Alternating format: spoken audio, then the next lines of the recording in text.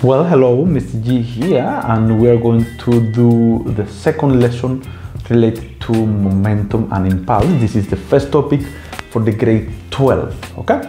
In the previous lesson, we learned the definition of momentum. So we learned that momentum is the product of a mass and velocity of an object, okay? It's a vector quantity and it has the same direction as the velocity. It also is directly proportional to the mass of the object and is directly proportional to the velocity of the object. Okay, but momentum is not constant. It's not always going to be constant. It can change because the velocity of the object may change in either a direction or it change in magnitude, and the mass of the object also can change.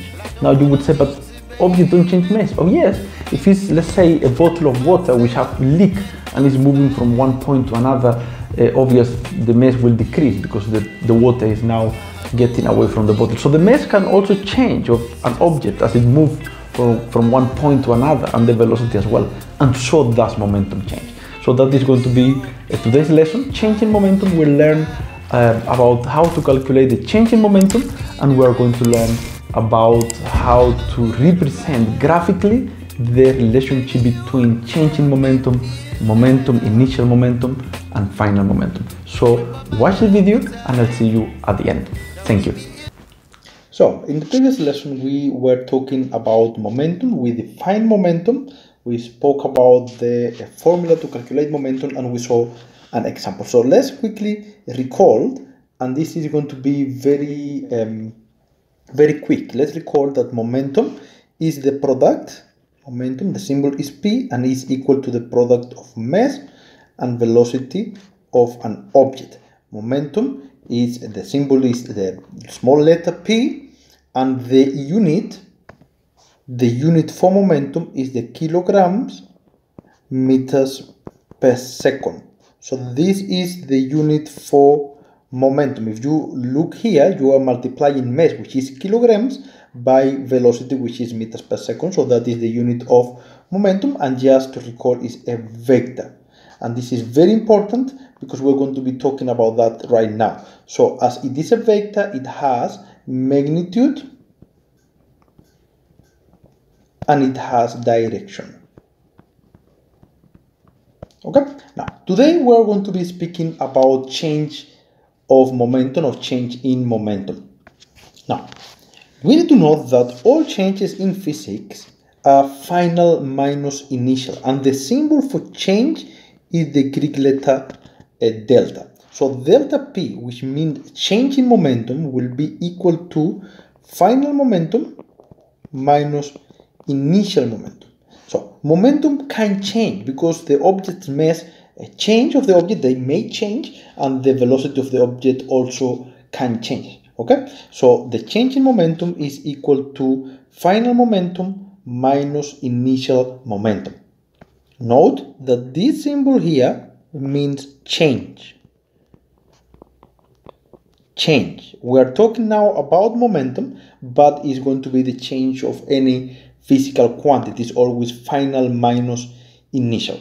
Okay, so now from here, using the formula and the definition of momentum, we can say that a change in momentum is equal to a mass multiplied by the final velocity minus mass multiplied by the initial velocity. If we substitute the formula of momentum here, definition of momentum, they are vector quantities, so let's use the right symbol, okay? As well as here, let's keep the correct symbol, not to make mistake, even though in South Africa it is not a must, okay? But we are there. So now if we apply a little bit of mathematics here, we have that the change in momentum is equal to, it's a vector, is equal to mass is a common factor because we are talking about a single object.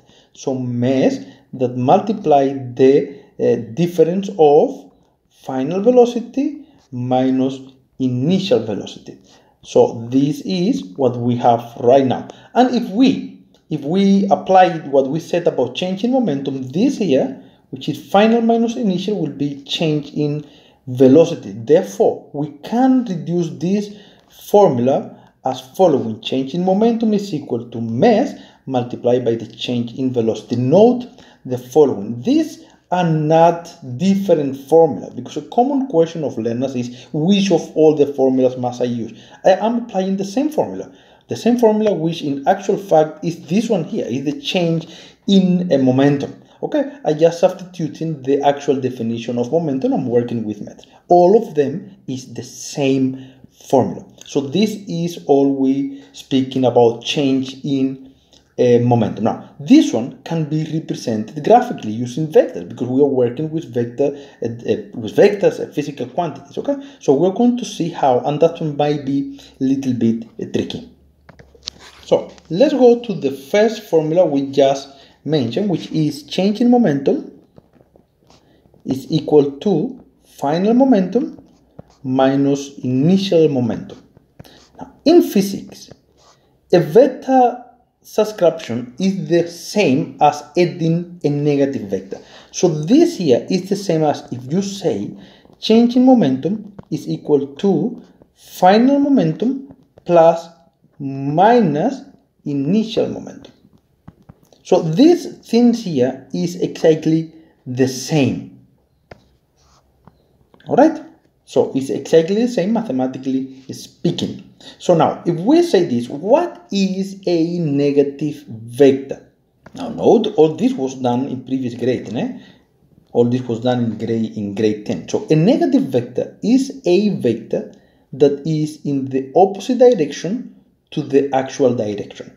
For example, if the initial momentum is to the right, the negative vector will be to the left. So for example, let's say this vector here is initial momentum of any object minus initial momentum will be the same vector pointing in the opposite direction. And you need to know that the change in momentum is the addition of the final and this vector, which is in the opposite direction as the initial one. So let's first of all look at one example, and then we are going to do the drawing, which may be or the graphical representation, which may be a little bit tricky for you all.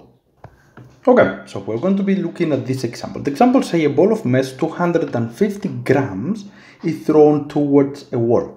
If the wall is moving with a velocity of 5 meters per second towards the wall, if the bounce straight back with a velocity of 3 meters per second, calculate the change in momentum and draw a vector diagram that doesn't need to be at scale to illustrate the relationship between the initial, the final, and the change in momentum.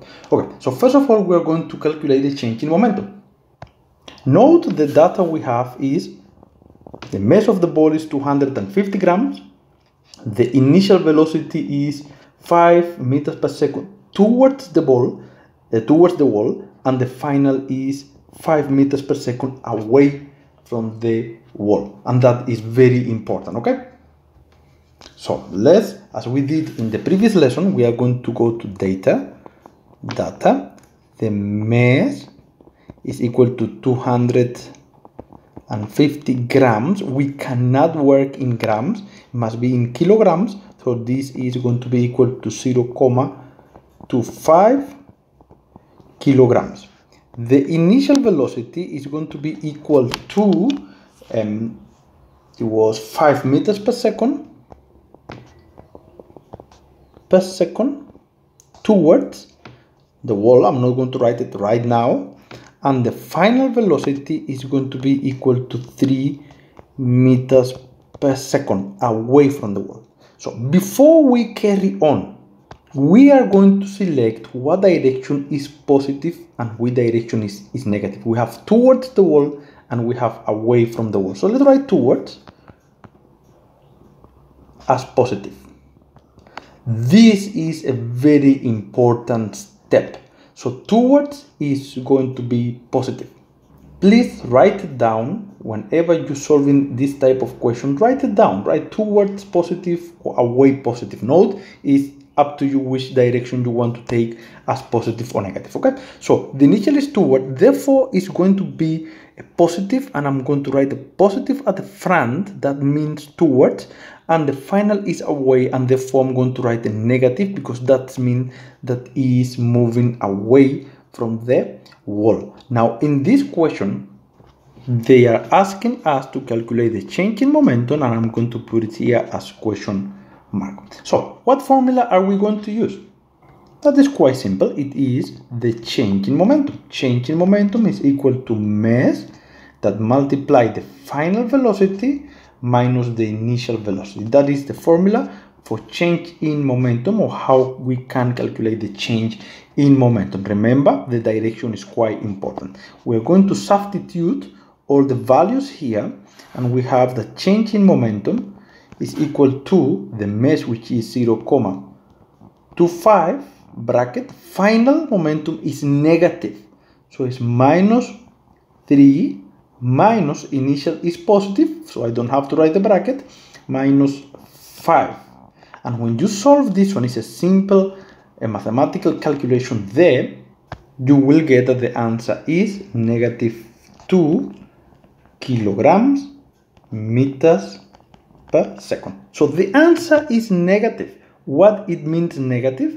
Negative means that is away from the wall, because toward is positive, therefore negative means away from the wall. So the final answer, it could be done like that, but let's be safe and let's rather write change in momentum is equal to 2 kilograms meters per second away from the wall. So this is the final answer for this very this simple equation. Okay, that is the final answer. Now let's represent graphically the vector diagram for initial momentum, final momentum, and change in momentum. Now let's recall first of all that change in momentum is equal to final momentum plus minus initial momentum.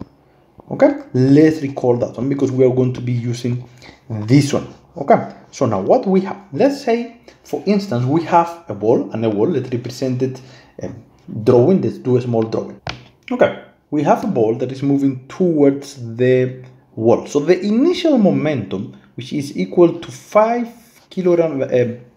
meters per second, the velocity is moving towards the right. Let's say this is the initial momentum of the ball. We don't know the value, it is not being done at scale. They don't say do it at scale, so we don't have to calculate it. That is the initial momentum of the ball. So the initial momentum is towards.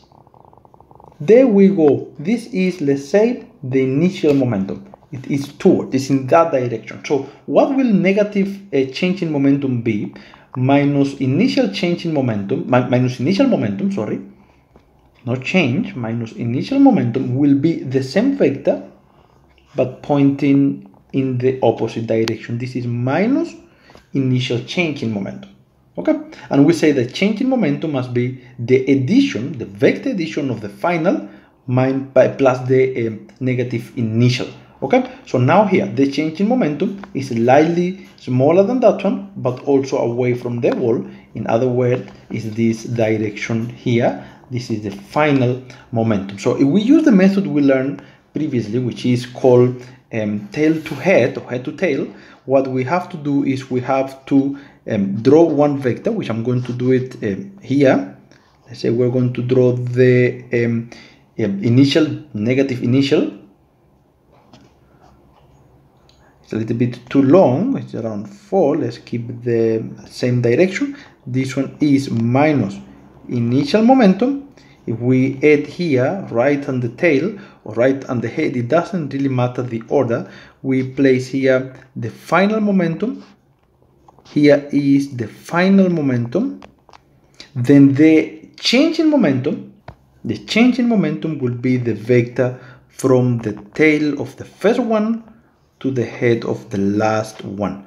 This is what we call change in momentum. Guys, it's not really that difficult. There's other options to do it, there's other ways to do it, but let's keep with this one. If at school or any other tutor, any other teacher show you a different way that you find easier, you're welcome to do it. The result would be the same. Note, important, this here is the minus momentum, sorry, is not a momentum, initial momentum.